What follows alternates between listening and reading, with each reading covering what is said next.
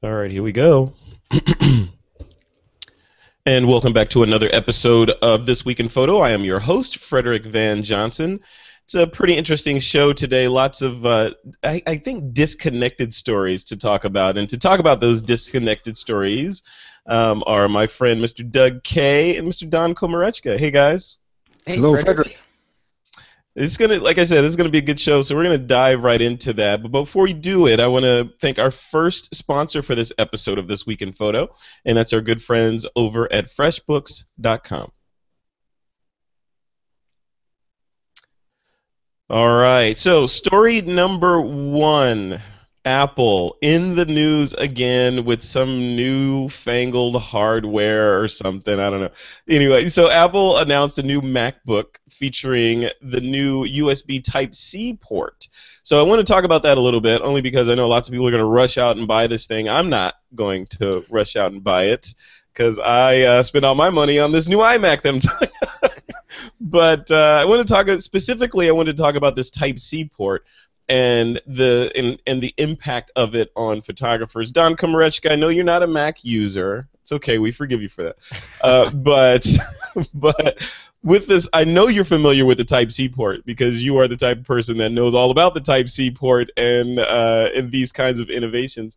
Is this just change for change's sake, adding a new USB plug to the already crowded plug line that we have to choose from?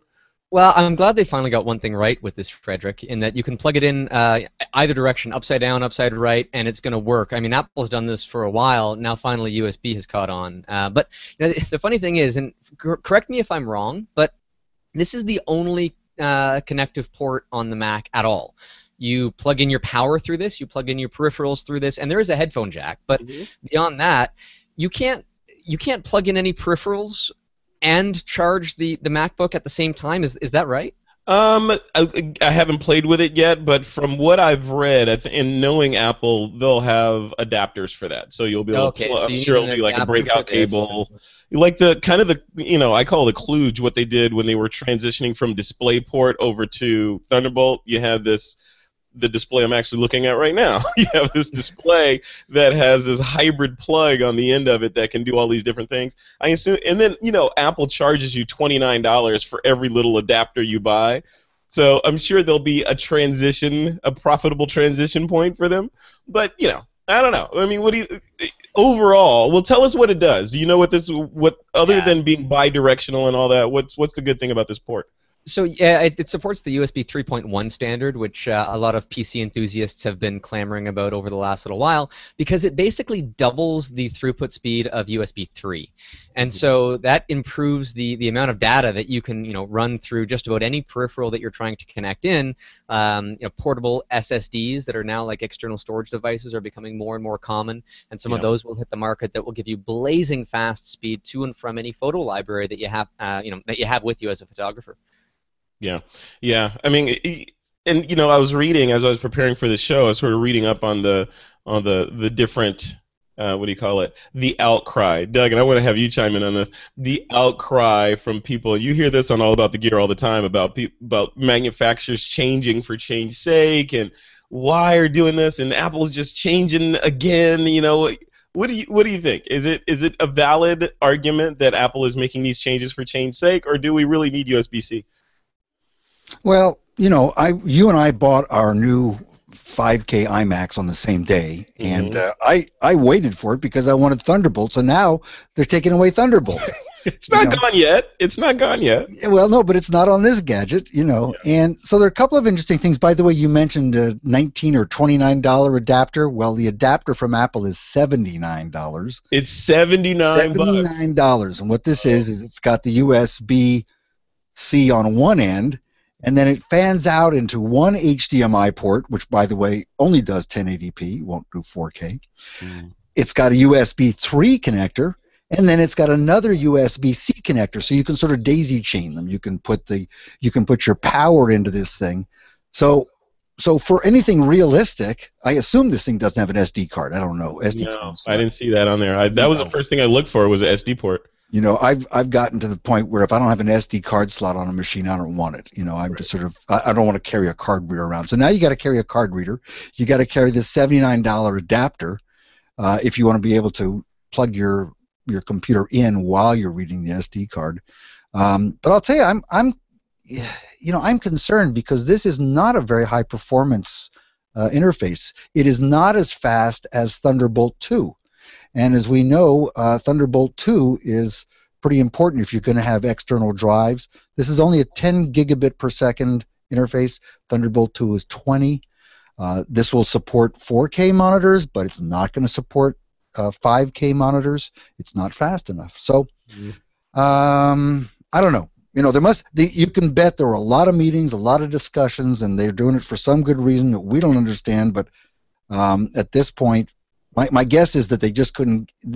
Intel and Apple couldn't get the uptake on Thunderbolt that they wanted to have. I hope not, because it feels like we just got Thunderbolt. I mean, it's like we just got here, and we're just now seeing drive manufacturers start to incorporate the Thunderbolt standard into their units, and now it's time for it to go away again. I mean, if that's the case, technology is just moving too fast. I mean, we don't have time for anything to catch root before we get a new one. So that's my opinion. Go ahead. One other thing about this, Don mentioned that you could turn the connector upside down, but you can also use either end. Yeah. Both ends are identical, so which is great because I thought the USB connector was sort of stupid. The original ones were so big, given the amount of current that they carry and the fact that they're only 4 contacts. They're just monstrous things. Yeah. So I'm glad they're going to smaller, either end of the cable, upside down or backwards. And what's interesting is it's got bidirectional power, so you can power your laptop, but you can also charge your phone from the laptop. And if I read this correctly, or if say you're on a plane and your computer's dying, but you have a full charge on your iPad, you could theoretically plug your iPad into your computer and suck the charge from the iPad into the computer. I'm going to get a headache. I don't know. Which direction would it go, though? Because, it's going to have one preference to put power in one direction. How do you tell it which way to go? I wonder I have no idea, but I'm wondering if it's smart enough, it might say, hey, there's this much juice over here and this much over here. Who do you want to get what? That would be cool if you could do that. Who knows? I mean, but you look at this stuff, and I start seeing patterns in the chaos, like over time, because we had, you guys remember, we had similar arguments when we went from, what was it, iSCSI? Doug, you guys remember iSCSIs? We went from iSCSI on the Apple side, it was iSCSI and daisy chaining with terminators and all that, to Apple then came up with I don't know if it was right after that, but the DisplayPort. Remember DisplayPort adapters and all that, and these was all proprietary things that only Apple made, and then it went to, on the iPhone, it went to, you get the connector. What is the Apple DisplayPort? What's the display connector on the old iPads or the old iPhones?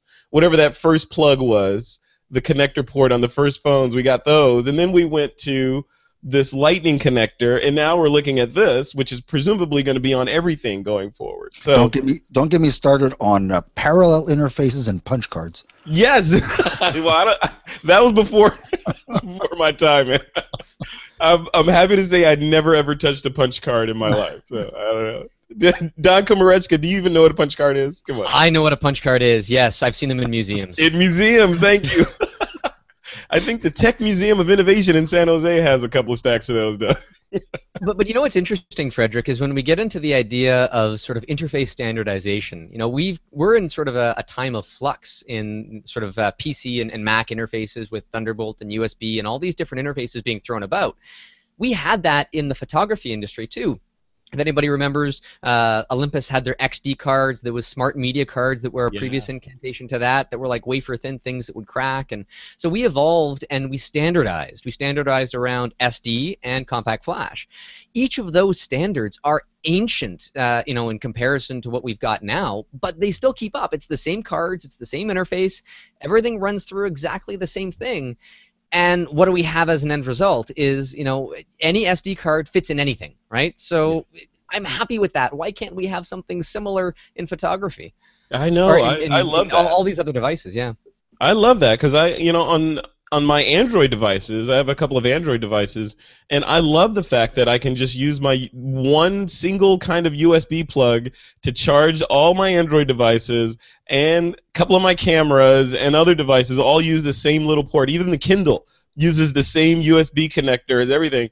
Then on the Apple side, there's, it spreads out a little bit. I would like the Android, the Windows PC, the Chromebook, and the Mac OS crowd and the iOS crowd all to use the same single connector. Wouldn't that be great if it was all one bidirectional, reversible connector that would, one connector to serve them all? We would decimate an entire cable industry, but it would be awesome just to have one cable, I don't know. Think we'll ever get there, Don?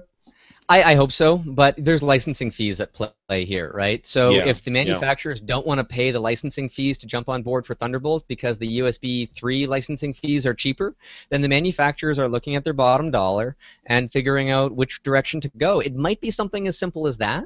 It's really hard to say, but to be honest, I'm disappointed that there's only one. It looks like within that machine that there's room for two, and you can charge it, and you can plug in other devices without having a series of dongles and other connectors.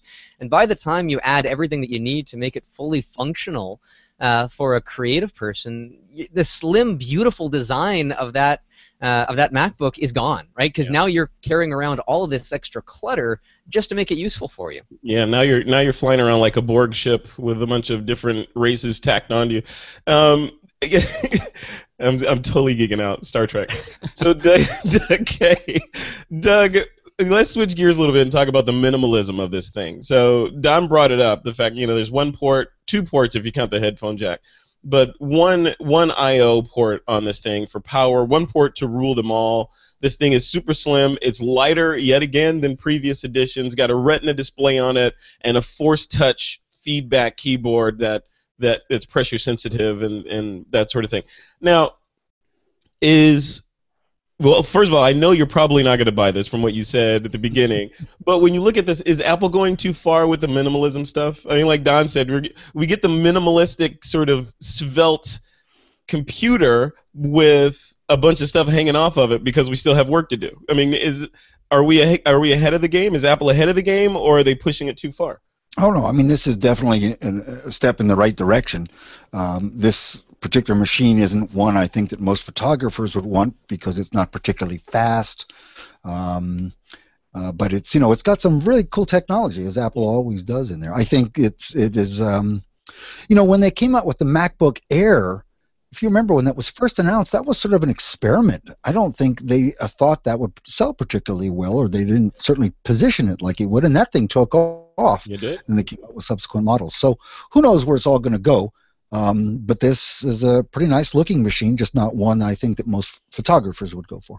Yeah, I'm afraid of it. I'm afraid of that one port thing because I'm afraid of the one port, and I'm afraid of the lack of SD card slot on there because I need both of those things. It's like when I'm out and about, I guess you could bring a portable SD card reader, but then you're going to plug it into that one port. Hey, just remember, in 10 years, we're going to be doing this show, and then we'll all have gray hair. I won't be the only one. And we'll be saying, hey, remember when we had cables? Yeah. Remember when we had to plug stuff in? Wow. In 10 years, Doug, I plan to be sitting on my front porch. I'm going to be like Morgan Freeman, man. I'm sitting there fishing, just like telling stories to my grandkids. That's what I'm doing. All right, let's move on to the next story, number 2.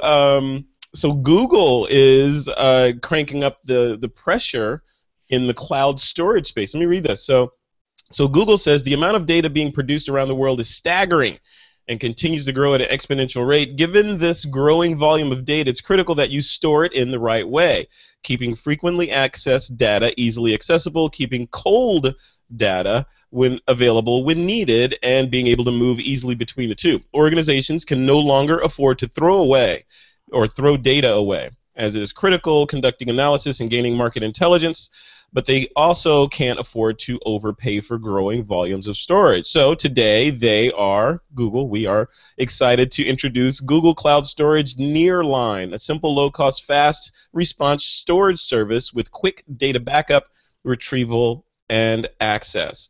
So, and I'm not going to read the rest of this, but I know you guys have looked at this. Don Komarechka, we did a show. You remember a while back we did a show on data storage solutions for photographers? Is this that ultimate? Never ends. I know it never ends. Is this that ultimate solution that okay, we want it, we want a pool of data that's instantly accessible, and then when it's old, it can go into cold storage, but we still want to be able to get to it. Sounds like this is what Google's doing. What do you think? I love this idea because if I have to wait a few seconds or heck even a few hours to recover old data, I don't mind doing that because if I'm like right now I'm in the process of trying to upload my entire archive of information onto the cloud. Some stuff that I might not touch again for many years or might never touch again, but I just have it all here. I want it up in the cloud, and how am I going to do that? And so I don't need it. Like if I need access to it, it's probably because my local drives die, and then I need some way to pull it back down as sort of a recovery method. And so having the data not necessarily immediately accessible, but with however much time it requires, I think it's a great business model. The issue is that Google, I think, looking at this from a photographer's perspective, they're targeting businesses and corporations and application developers and that kind of stuff with regards to their pricing model. Because there's a lot of people out there right now that offer unlimited pricing plans for data just to be sort of thrown up in the cloud, but not necessarily as accessible based on different programming interfaces and available on the web and available to a wider mass of people in the business space. So it's interesting to see that they're making waves, as Google always does. But I'll let, I guess, Doug chime in, because I think he brought the story to our attention as to how this could relate to photographers, how it's our benefit. Yeah, I'm interested, Doug. Thanks for bringing this to our attention. I'm anxious to see what you think about this. I mean, is it the holy grail? When I read any kind of new storage story or storage play like this one, I instantly think, wow, that's great and awesome. Okay, now how do I get all this data off of my current local drives onto their cloud? And I'm back in the same bucket again of it's going to take forever to get my data up. What do you think, Doug? Yeah, I mean, it's the devil's in the details. So I think whenever people get excited about this, they have to take a step back and do some of the math. First of all, anytime you have offsite storage, you have to look at your own internet upload speed. Now, I have a very high-speed connection. I've got 100 megabit per second down, 11 megabits per second up. And I can do a gigabyte in 15 minutes. But it takes me to upload, it takes me 2 weeks to do 1 terabyte. Mm-hmm. Right? So that's 11 megabits. It takes me 2 weeks to do a terabyte. So everybody needs to think about it in terms of how many terabytes they have. Got 1 terabyte, it's going to take you 2 weeks to upload. You got 4 terabytes, it's going to take you 8 weeks to upload that if you have my speed. So that's an important thing. But again, that's uploading all the time, and assuming that you're not going to be using that bandwidth for, say, watching a movie or anything else. Well, I'm mostly talking about that initial upload. Right. Getting the thing, the pump primed, essentially. Mm-hmm. And that's something to consider. And I only have to suffer through that once, it's true. But then go look at the details. Amazon and Google are both charging 1 penny per gigabyte per month for storage. Same price, it looks like. But Google charges a 1 cent per gigabyte retrieval fee. They charge an early deletion fee. So if you put a file up there and delete it in less than 30 days, they charge you for that too. That's new. Yeah. Likewise, but it's a different thing. If you look at Glacier, which is the Amazon offering, as Don pointed out, it might take a couple of hours to retrieve a file, but they charge you for the number of I/O requests. They charge you for the retrieval fee. It'll cost you $90 to retrieve a terabyte from Amazon Glacier. Oh, geez. Okay. So that's a terabyte. That's a lot of data, So there's all sorts of stuff in here.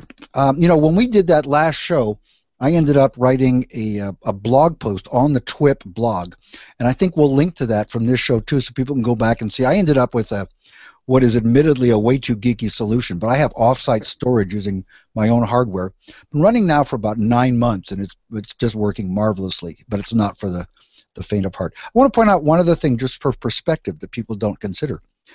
How about Dropbox? Dropbox is only $9.99 per terabyte per month. So it's the same price to use Dropbox. Dropbox is quite fast. Mm-hmm. Now, Dropbox used to use Amazon, so how do they pay a penny per gigabyte and charge a penny per gigabyte? Well, obviously they're doing aggregation. They're not they're charging you, for a larger quantity than you use. It's like cell phone minutes. Yep. But if you get if you pay annual from Dropbox, you get it cheaper. You get a 17% discount. The difference, of course, is they don't promise any redundancy. They don't have a service level agreement that Glacier does. So anyway, like I say, a lot of details to consider. This is not a breakthrough. Amazon's been doing this. I've been using Amazon for about 9 years for storage. It's very, very reliable. Google doesn't yet have the track record. So boil all that down for us. You mentioned Amazon, you mentioned this new Google service and Dropbox, and there's a bunch of also rans and a homebrew solution that you put together, right? That you've been using for 9 months. For the folks that are just listening to this and are in traffic on the way to work and are like, okay, I'm going to check it out. Should I even bother? Should they bother? Should they just keep working? You've got to have offsite storage of valuable files. You can't do them the Frederick way. I heard you on the last show talking about this. You want to have extra copies in the house. I'm telling you.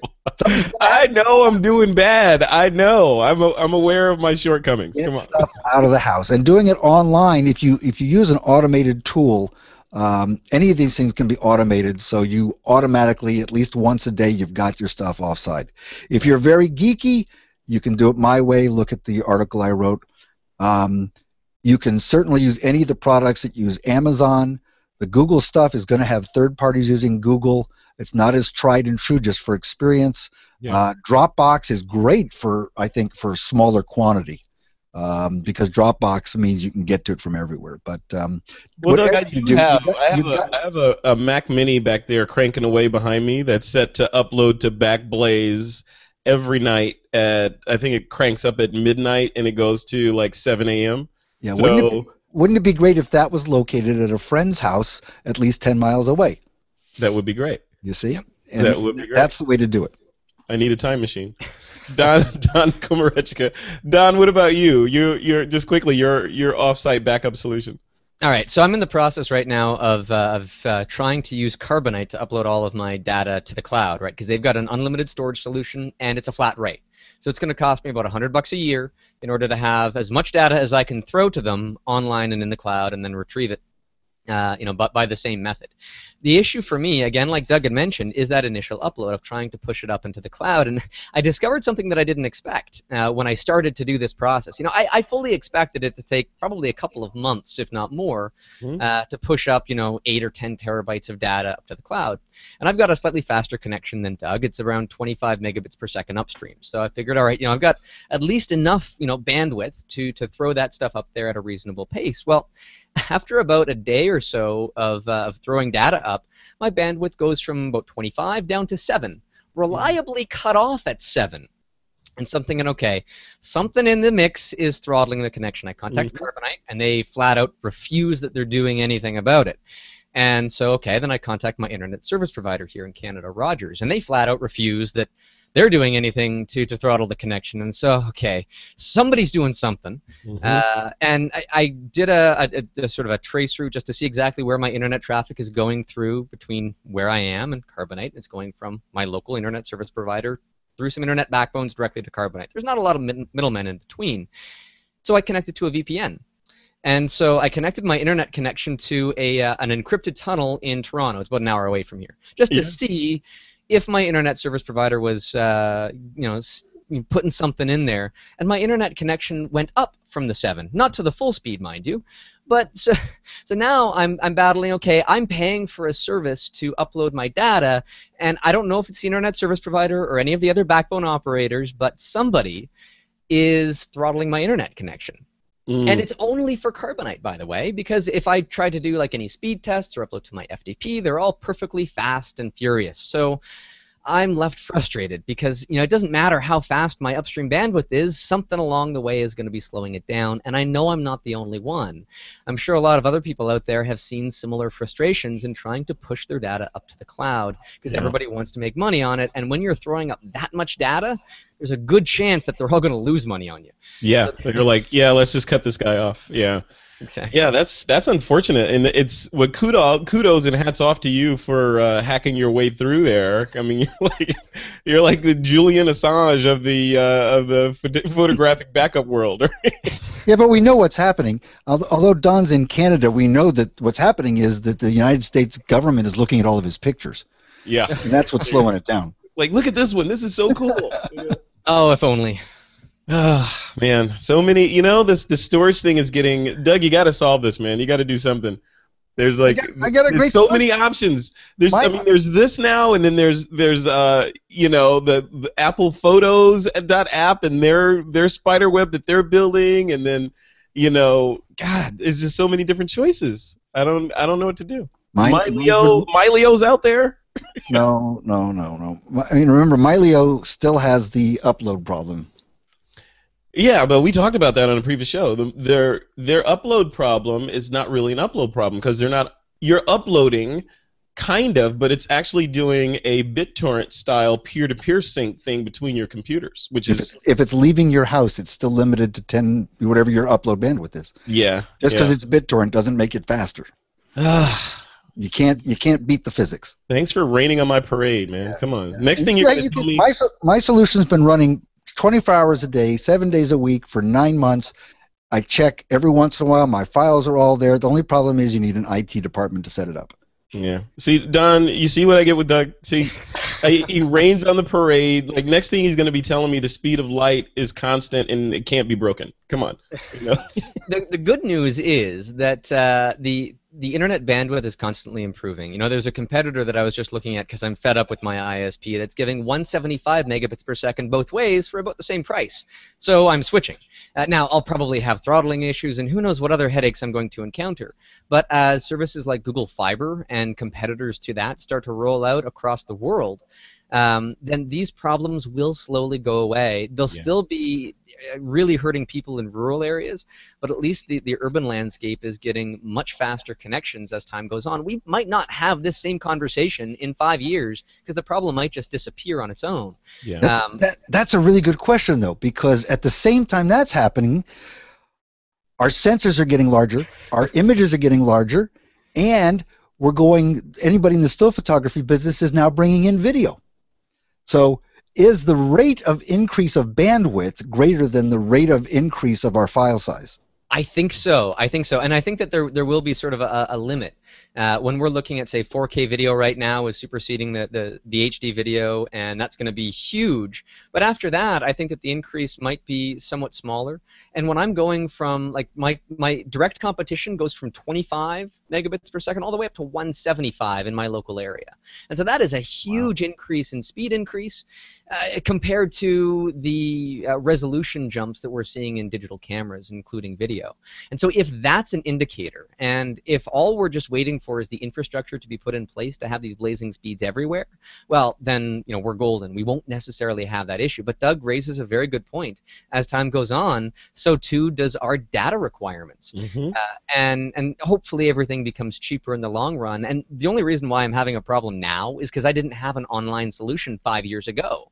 And so the initial hurdle of getting up to speed is what everybody's going to struggle with. As soon as they're up to speed, I think that all these problems also go away. Yeah. We were just all born too early, I think, because all this cool stuff is happening. It'll all be ratified and awesome in like 15, 20 years, and 15, 20 years I'm probably not going to care much. Doug, I know you're not going to care much either, right?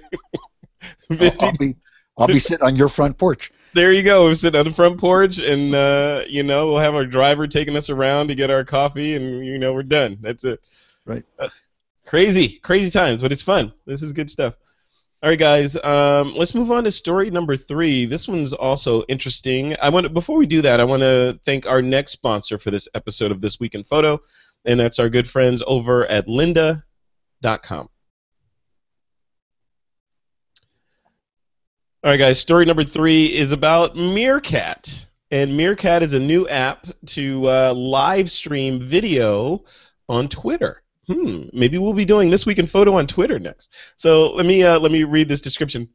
So this week at South by Southwest in Austin, Texas, Traditionally, it's been the event where some of the world's most popular apps like Twitter and Foursquare have started their rise to fame.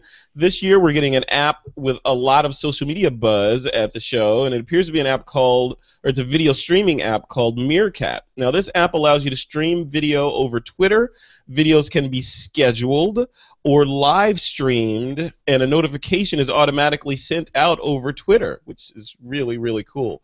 Last week, reporters from BBC News used the app to live stream protests in Ferguson. According to Ben Rubin, the CEO and founder, quote, "We want to become the primary outlet of user-generated live media," end quote. A quick note at the end of this, just a few days after launching the app, Twitter has blocked access to its social graph, which means when new users come on board, they will no longer be automatically connected to the other people that they're already following on Twitter. This comes not long after Twitter purchased a competing live streaming service called Periscope. Don, I'm going to throw this at you first. Twitter evolving? Video on Twitter? Scheduled live video or scheduled or live video on Twitter? What could the world be coming to? Well, I mean, everybody's shooting more and more video, like Doug had said earlier, and in the era of citizen journalism, in many ways, this is becoming quite valuable for the world over, and it's a social thing to do, right? So there's a big demand for it, and the demand is growing. Now, Meerkat piggybacked on Twitter's API, their interface. You log into their application using Twitter, and up until a little while ago, you would use their social graph, which would import all of your followers, and you'd see anybody that you were following that also was using the service, so that it was very, very well connected. And Twitter had promoted this particular usage, right? They had an initiative, a project called Fabric. And this was for to entice app designers and I guess just independent developers to use the Twitter platform. Of course, when one of them gets very successful and directly competes with something that Twitter wants to do, they bring the hammer down on them and they sort of squash a lot of their initiatives. But they've gained a lot of steam, and so I think that even if Twitter does their own thing, then they might still be able to survive and be some sort of direct competition. But either way, this is a new space. This is a new space for people to be sharing video content and to do it live in pre-existing social networks instantly without having to do any setup work from any mobile device, and hopefully with a backbone that is strong enough to support the growing demands of such things. I personally don't use this sort of stuff, though. It's not right in my wheelhouse. But I know, based on looking at the numbers and the traffic, from services like this, that they're just exploding with new users. And how fantastic is this? But the downside is when you have a great initiative like this and you don't build the infrastructure yourself, then the infrastructure will find a way to monetize it without you. Yeah. Doug, is this the next volley in the video wars against kind of trying to unseat the king of the heap, YouTube? I avoid every new social network as much as I can. That's the curmudgeon in you talking, man. Yeah, come on. Yeah, but being a good TWiP co-host, when I saw this in the show notes, I had to check it out. Can't sit here and sound like an idiot. Yeah. So I went and I installed Meerkat on my iPhone, and I started to play with it. And I got to tell you, this is a great app. This is really fun. Yeah, and you never say that. No, this was a kick. I watched all sorts of people doing strange things last night. Let me tell you what this is for people who don't really follow it. So we all know about things like Ustream, where you can go and say, all right, I'm capturing something on video on my mobile device, and I'm going to stream it to the internet. Okay, that's the video part of this. But then we also know about the challenges. How do you let people know? How do you let your friends know that you've got something going on? How do you let strangers know that you might be interested? For example, let's say you're streaming a video and there's a hashtag for it that would be appropriate. So you're streaming video, it's about your favorite band or something like that. What these guys have done at Meerkat is a really good job of integrating the video with the notification. So you can go on there and you can just start streaming and people just start watching, and it's just so seamless, it's so simple, and it's fun. So to get around the problem of Twitter closing down their social graph through this API, at least to Meerkat, there are some third parties who have come along and basically replaced that functionality. So there are ways, when you get into this, you start finding there are ways to find out who's streaming on Meerkat. How do you find them? How do you go and watch them? And so you just go and you just start watching what people are streaming. It's really, really fun, and it's so easy to do, and that's why I like it. So is this personal? And I haven't downloaded it yet. So you're way ahead of me in terms of being prepared for This Week in Photo. So is this the next step in personal broadcasting? Like if you have a phone or a smartphone of some sort, now you can just broadcast whenever you want, and all your friends and family can watch it, or followers can watch what you're doing. And what's the duration of time that you can stream? There doesn't seem to be any limit. You take your phone, you start at the app, you push the button, and now you just walk around with your phone and you point it at what you want to point it out, or you set it down on the table, and the audio and the video are streaming, and people can come in and watch it, and that's it. And as far as I understand it, cool. When you start the video, if of course, before Twitter closed off their social graph, once you have your established network of people that you're already following within that app, then whenever you start the video, their phone will show a notification, a push notification right on the front of it to say, hey, Doug started sharing this video. Do you want to clue in? So it's not like you have to open up the app. It's not like you have to check your email. You've got the push notification, and it can't be any simpler, right? Exactly right. We, last night when I was playing with it, I probably went and watched 20 different users, streaming video, and because of that, of course, it knew those 20 users, and now I started getting notifications anytime those people started to stream video again. So I went in and I turned off the notifications from the app because I don't know that I'm going to use it long term. But I got to say, again, it's fun, and part of it is the seamless integration that makes it so easy to use. It's going to be popular. If it's not Meerkat, it's going to be Periscope or something like that. Well, like when I talk to Trey Ratcliffe, one of the things that he preaches all the time is when you see these new networks pop up like this, get on and maximize them. Not only just stake your claim for your name or your handle or whatever, but get on there and be one of the early adopters and start building up your following on there. Yeah, the beauty of this is you're only using your Twitter ID. So you don't have to go register a new Don Komarechka or Frederick Van Johnson. You don't have to reserve the name. Your ID's already there. It's really nice. Very cool. I wonder if we could broadcast TWiP that way. That'd be cool. Don't think of it in terms of quality. Oh, that's where you lost me at the queue right there. Yeah. Yeah. Okay. Well, I'll take a look. So you're saying we're looking at postage stamp size video here, or what? All I know is that everything I watched last night, the sync between the audio and video was off by as much as 1.5 seconds, I'd say. Ooh. Yeah. Okay. Well, we'll have to play with it. And again, it's early, right? So. Yep. All right. Well, cool. Yeah. So listeners, check it out. Meerkat is it's out there live. We'll link to it in the show notes for this episode. All right, guys, let's do the listener Q&A, and this week's question is from Gavin Beckford. He says, is there really a difference in raw file processing by the various software, or does the difference lie in the default settings upon import? For example, on import, raw files look better in some applications, but some argue that you can achieve the same look by tweaking default settings to your liking. Does your software or the defaults make a difference? Doug K., you go first. What do you think? Is there magic inside the raw files that needs to get unlocked by a particular camera manufacturer's raw file decoding, or is it whatever? Well, there are a couple of things. I'm thinking now about Lightroom and Adobe Camera Raw. Mm-hmm. When you bring your raw file in, first of all, I think that it's using the JPEG preview that's in the raw file, and that's what you're looking at initially. Mm-hmm.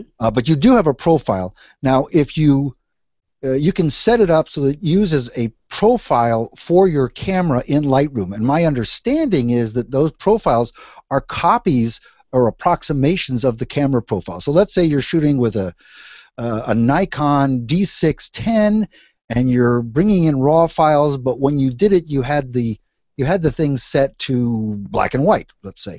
Mm-hmm. So what happens is that it actually uses the black and white profile, or the camera vivid setting or something like that. But you'll discover in Camera Raw and Lightroom that there are settings for what camera profile to use, and there are some generic ones, and there are some that are camera manufacturer specific. So those will make a huge difference in how your image initially looks. And And so that's profile/preset. In terms of the different applications, the only ones I've used besides Camera Raw and Lightroom, I've used Capture One from Phase 1. Very nice. And one of the reasons is that if you're a Sony user, you get that for free. There's a free version of Capture One. Very nice. People tell me who use it religiously that it can do things that Adobe can't do. I've played with it enough that I know that the results can be very good, but I don't know that I've pressed it hard enough to know that I can actually do things that I couldn't do in Lightroom. Yeah. Yeah, just to piggyback on that, I think in the case of Adobe and Camera Raw, when they decode files, they actually have to deconstruct those files to build the raw processing, to build in that raw processing into that particular version of Camera Raw. So when a new camera comes out, like Doug, in your example, the Nikon D610, depending on the camera manufacturer, they may or may not get the data to decode its raw file. So they have to figure it out and kind of reverse engineer it on the Adobe side. And of course, they have Adobe scientists and gnomes at work in there that are very smart and do it justice and pull out all that data. But the other side of that coin is if say it's some weird camera, or even a mainstream camera that has some direct tie-in with the lens optics and the body, and there's some sort of nuance in there that always needs to be corrected. The decoding software will know about those defects and can correct for them. One thing there. There's a difference between the camera profile and the lens profile. Those are separate. Yeah. So I think this question comes in from Gavin is specifically about the camera profile.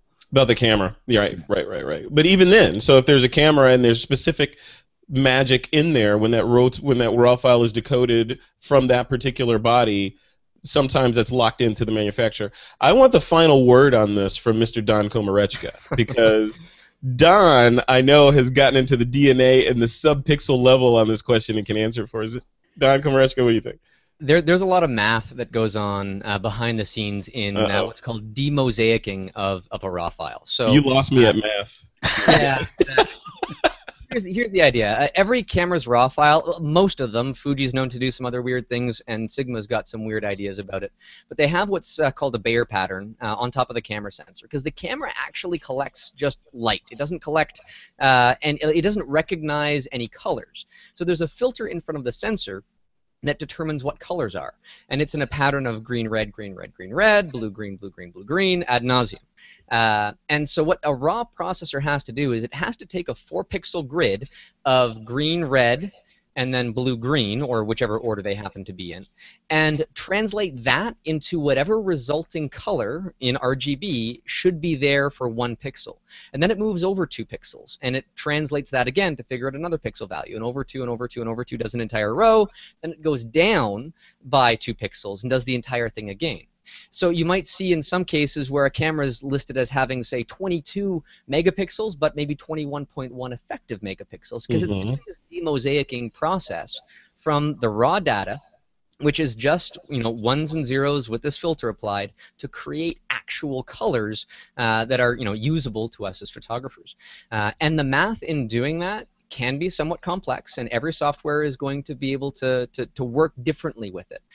If you compare old software from, say, 5-6 years ago compared to what's out now, the software is better because the math is better. The processing algorithms are better because people have more powerful computers, and sort of the scientists keep studying this sort of stuff. And it's not just the colors that you see, it's how you can process that data. For example, DxO Optics has their prime noise reduction that only works on raw files, and it works very, very well, dealing with the raw information to remove as much noise as possible.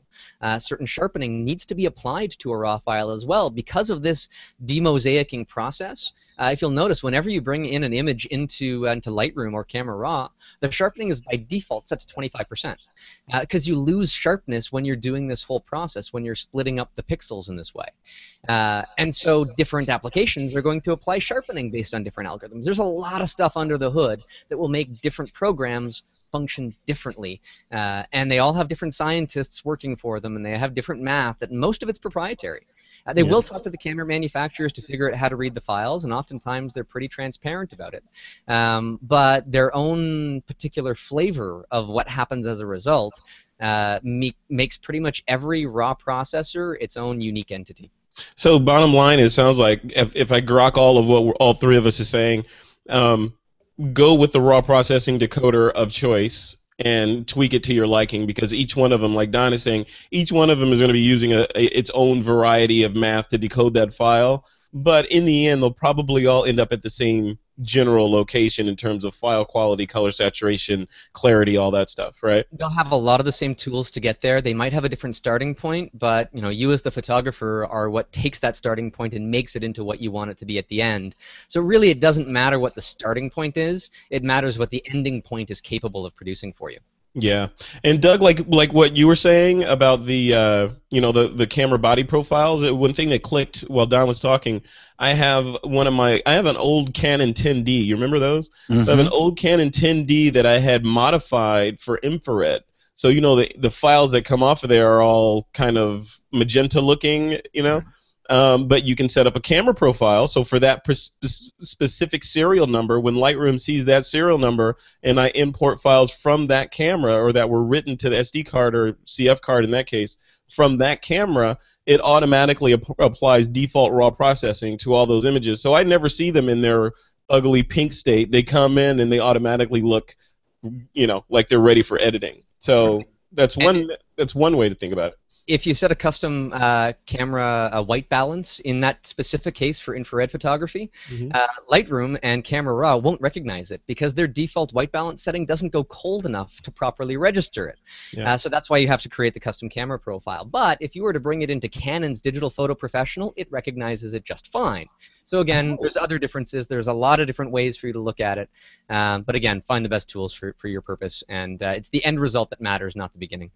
Yeah, I don't know. I find as I walk through the journey of life that I'm trying to simplify more and use fewer tools. Like if I could get everything done in Lightroom and maybe Photoshop, that's where I'm going to stay. I just want to go in there, get it done, and be done. I don't want to be like Don. I imagine you're like the mad scientist with all these apps. You're like, first I'm going to pour the pixels into this beaker and put them in the centrifuge, and now I'm going to pour them into this beaker and let them sit for a day, and all that. Whereas I'm like, just give me the pixels, dude. I want to get on with my life. That sums it up pretty well there. I know. I feel the illustration of you coming on with a white lab coat on and beakers, and we should do it. Do you know that just about anybody can buy a lab coat and look like a professional? I know, and be taken seriously. If you walk around with a kind of concerned look on your face with a lab coat, And if you're Doug K with that white hair with a lab coat, come on. Wow, then you got everything. You got the whole human genome in your pocket. All right, so if you guys, listeners, if you have a question you'd like us to answer on the show or not answer, just visit our website at thisweekinphoto.com and click on that Submit a Question link and send us your question, or you can even leave us a voice message. All right, guys, it's time for the picks of the week. Remember, you can recommend anything to the TWiP Army as long as it is somehow related to photography. Mr. Doug K., I'm going to let you go first. What is your pick of the week? My pick this week is a book. It's a book by Mary Allender, and it's called Group F.64. The F.64 group is sort of mid-last century. It's people like Edward Weston, Ansel Adams, Imogen Cunningham, Dorothea Lange. And what Mary Allender did, by the way, she was Ansel Adams' assistant for a while, and she knew all these people extremely well. And so this is more of a biography of these people, and she's a very good writer, and it tells the stories about how all these photographers interacted with one another, how they interacted with the East Coast, they're called pictorialism. What's the phrase? I'm losing my mind. But how they interacted with all East Coast photographers at the time. It's a really nice read. It's very entertaining, and anybody who's interested in photography will get a lot of pleasure out of it. Very cool. What's it called again? Group F.64? Very cool. Awesome. And I'm looking at, I was showing the Amazon page while you were talking there. It's only $25 and available through Amazon Prime. Look at 25, or you can get it on the Kindle. The problem with the Kindle is you don't get to see the pictures very well, and there's not a lot of photographs in it. But for an extra $11, you might want to get the hard copy. Yeah, yeah. I wonder if it's on the on iBooks as well as a fully illustrated version. That would be cool. All right, well, cool. Perfect pick of the week. Thanks, Doug. Mr. Don Komarechka, what's your pick of the week? Well, I just got this in the mail the other day, and I haven't had a lot of time to play with it, but I've had some fun sort of testing experiences, and I got it for some fun experiments that I'll have along the way. So this is the box that it came in. For those that are listening to this, what is that? Dog in full poop position, so the company is called Dog Shit Optics. Shit spelled SCHIDT and optics with a K. Good. We can keep our clean label for this episode. Yes, very good. Exactly. So now, I don't mean to be profane, but so what this is an old lens that's been reconditioned by these guys to do whatever the heck you want with it. So this is an old Helios 44 58mm lens called the Flare Factory 58.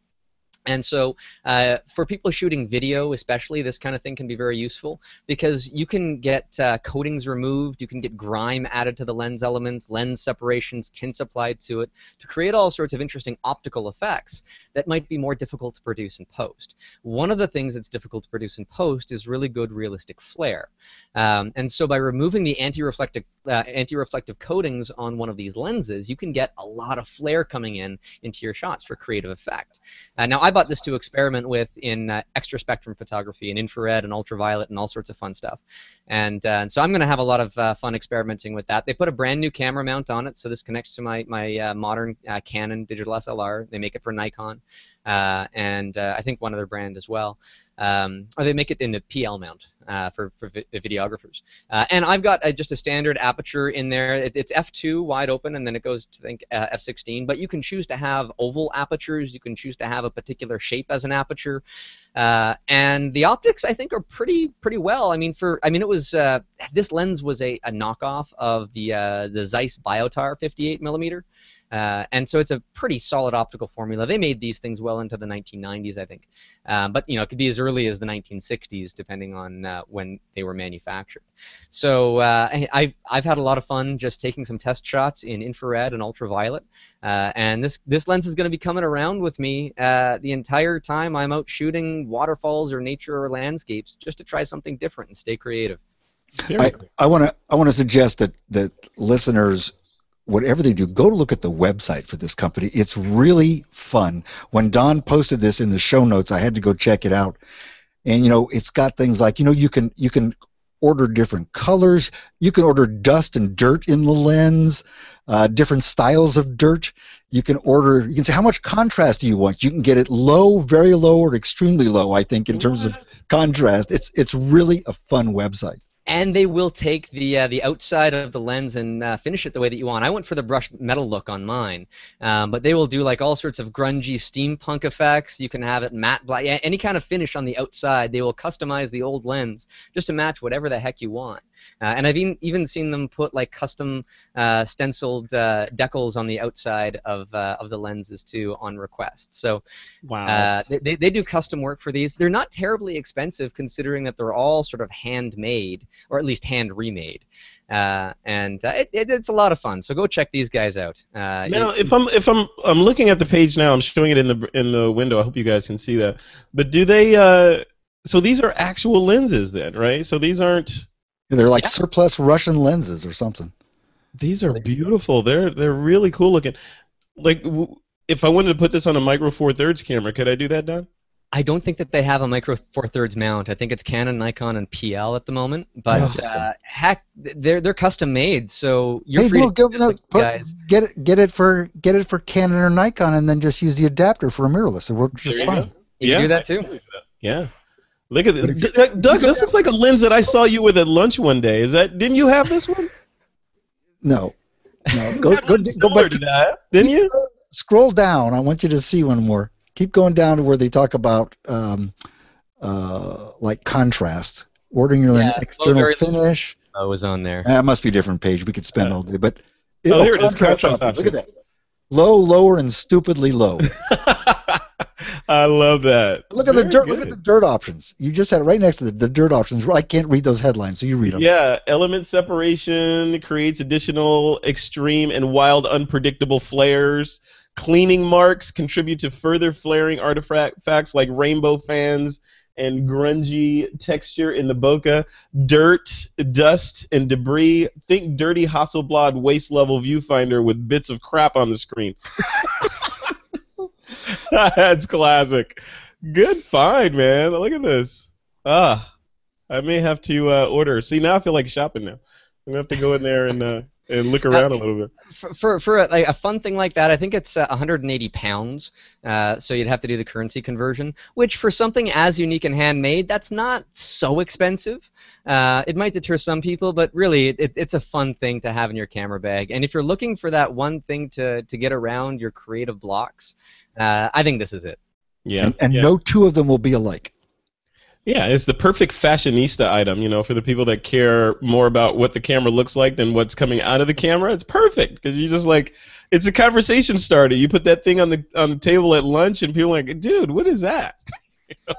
You got to get one. So Don, you ordered one, right? So I got it, and so it connects perfectly fine to the camera. Of course, it's all manual focus. It's a manual aperture, so I'm never really sure exactly what the aperture is set to because I'm just moving. It's a completely fluid aperture that has no real markings on the outside of the lens for me to reference properly. So there's a certain amount of guesswork in that, and as you make the aperture smaller, of course, your viewfinder gets darker. If you're not used to using manual lenses like that, then this will be a new something to learn from. But go out and get one. These things are fun. Yeah, I think I'm gonna have to. Regardless, I gotta get one. Cool. All right. That's it, guys. We're at the end of another episode of This Week in Photo. Don Komarechka, what have you been working on lately? Like, what projects do you have going on that people can, connect with you and see where you are?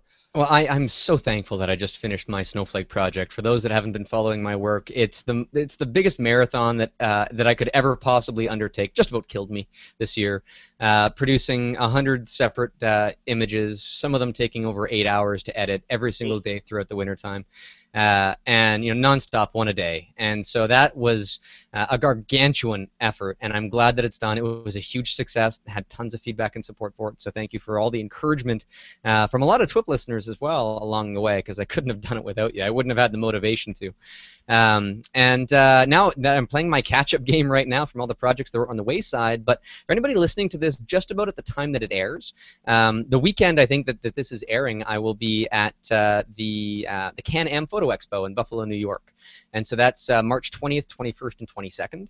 And I'm doing a number of sessions on some low-light night photography, landscape stuff, and macro photography, including some fun demonstrations, some light and easy to understand, and some very technical stuff that you can totally geek out with. So if you're anywhere near Buffalo, New York, stop in and say hi. Awesome. Cool. And while you're at it, where can people go to connect with you online? Go to doncom.ca. Everything's linked to there. And, of course, you'll find all my latest posts and musings on Google Plus and Facebook and anywhere else that I am online. It's all linked there. And on Meerkat, right? Not yet, but hey, you know what? That sounds like if I ever had a reason to do instantaneous live streaming video, that's where I would do it. You'd start there. Awesome. Well, always a pleasure having you on, Don. Thanks a lot. Thanks, Frederick. All right. Also, Mr. Doug K. Doug, where can people go to see what you're working on next, and what are you working on next, and where are you going, all that good stuff? Well, they can go to dougk.com, K-A-Y-E, and that's the beginning. From there, they can get to everything they ever wanted to know. But a few weeks ago, I got back from another workshop I led in Cuba. Went to Maui, shot the humpbacks for a few weeks. Now that I'm back, I'm catching up on all the teaching I'm doing, both privately and for the Arcanum. Yep. And we just did set the dates for the next 2 Cuba workshops, tentatively, but November 5th through the 13th and January 7th through the 15th are the next 2 Cuba workshops I'll be leading. And if you go to dougk.com and look for workshops, you'll be able to find links to those. Very cool. Awesome. Oh, and all about the gear, of course. Oh yeah, what do you got coming up next on All About the Gear? What are you going to be? We're working on. Well, we just published the Fuji X X100T show. Yep. And working right now on the Samsung NX1, and after that, it's the Olympus OMD EM5 Mark II. Oh, I did not know about the Mark II. Yeah, well, I don't tell you everything. God. I have to surprise you once in a while. Yeah, that's what we're doing. There's a Mark II, then the EM5 just goes. No, I have the EM5, so this is the latest iteration to the EM5. Okay. It's one with the jiggly sensor, the 40 megapixel images from the jiggly sensor. Hate it. I need blinders. I need photographic blinders so that I'm not tempted by the dark side of the Force. Hey, if you buy me lunch, I'll let you play with it. All right, cool. I've heard that before. It always ends badly. All right, cool. Guys, we're at the end of another episode of This Week in Photo. I want to thank both of our sponsors for their support, and that's our friends at freshbooks.com and at lynda.com. And be sure to check out our website over at thisweekinphoto.com. You can subscribe to all of our shows at thisweekinphoto.com/subscribe. And as we mentioned at the top of the show, you can check out all the new webinars that we're doing at thisweekinphoto.com/webinars. And with that, it is time to take that lens cap off.